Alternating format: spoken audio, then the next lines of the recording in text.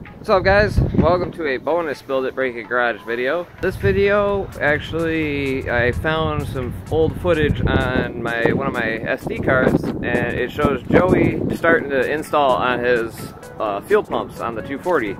So the footage is kind of skippy through. It still should make for a decent video. Watch Joey remove his old fuel setup out of the 240, and I mean, this probably was taken at least 6-7 months ago, so it's pretty old footage, but yeah, it should still make for a decent video. So before I start cleaning, actually, the trunk, I found a use for our little friend. This is what's gonna hold everything.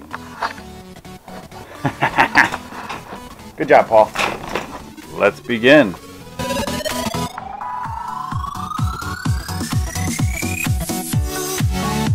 So it's not my first rodeo.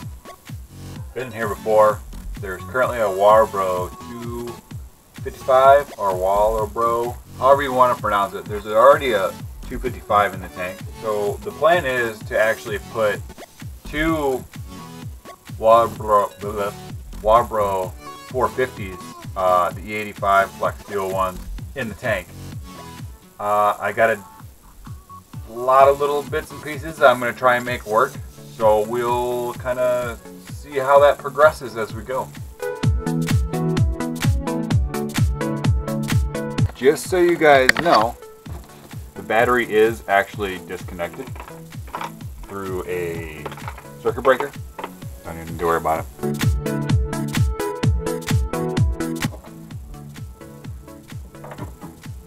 That's hilarious.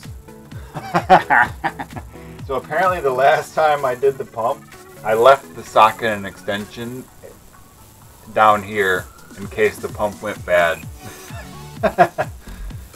I guess you gotta expect the unexpected.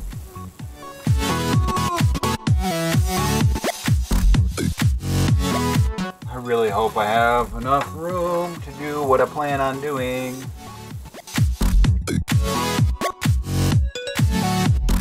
Gonna be really close, guys. Tell by looking at it. But it seems as though everything's held up so far, so that's a plus.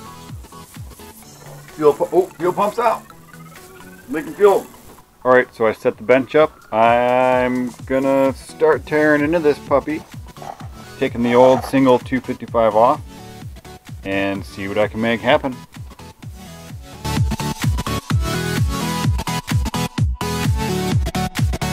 Always save the extras. Always save the extras. So, since I don't need those connections anymore, because they're gonna be filled out.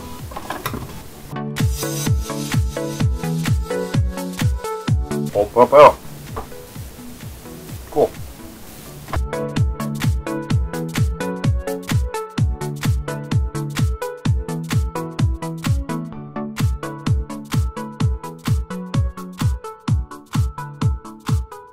Okay, and that was it. Hope you guys enjoyed the video.